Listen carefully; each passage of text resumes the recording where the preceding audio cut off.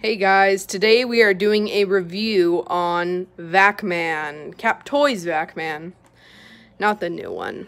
So here is Vac-Man. This is like the original one. Yeah, this guy is like in mint condition, except for he just has a few marks on his back. And then the head. I've had this guy for like 4 years now, so yeah. I have his pump, so here. You just stick that inside the head and then you'd suck it out, and then yeah. Then here is his box. So I actually have 2 Vac-mans. There's a tragic story on one of them. So here's the box of it. The box looks awesome. I love the box. There's a 4 times actual size vacuum pump included.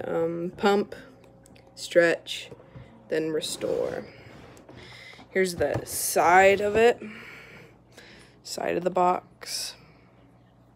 Fully stretchable and posable 15-inch vacuum-powered action figure and arch enemy of Stretch Armstrong. So yeah, this guy's a bad guy. So here's the back of the box, one of my favorite sides of it. So here is Vac-Man, and then here are the little bubbles. Cybernetic vacuum release button, internal structure fragments, vacuum nozzle, pump handle, vacuum pump, vacuum stretch membrane, and vacuum access port. So that's just like the side of his head. And he looks like way different than this one. This one's like a bright, like reddish orange, while this one's like a darker red. And then that's what the pump looked like when it came with him. And then here's the bottom of it.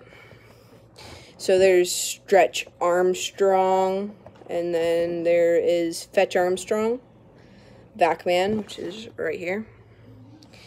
And then the Stretch Armstrong limo, I have this actually.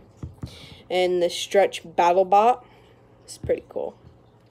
Now I have this one, but I don't know where it's at. But I took the back piece of it, like this black backpack, and then I put it on the new one, the new re-release one.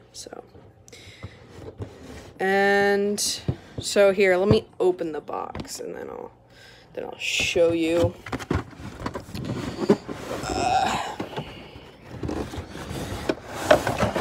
Okay. Now this is like, he is really, really damaged. So let me show you the rest of the box. So this is like the coffin that he sits in. And yeah, it's pretty cool. Okay, now here is like, he is very, very damaged. So here he is. I'll tell you the story here. So I got him for Christmas, and he was like already damaged. He already had like these like little spots right here. And then I started stretching him, and I stretched him, and he ripped right in half. This is where like the tape yellow.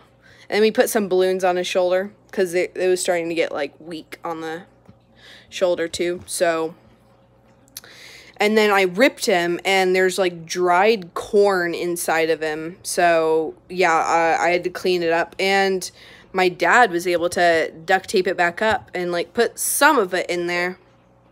But yeah, like it was all over.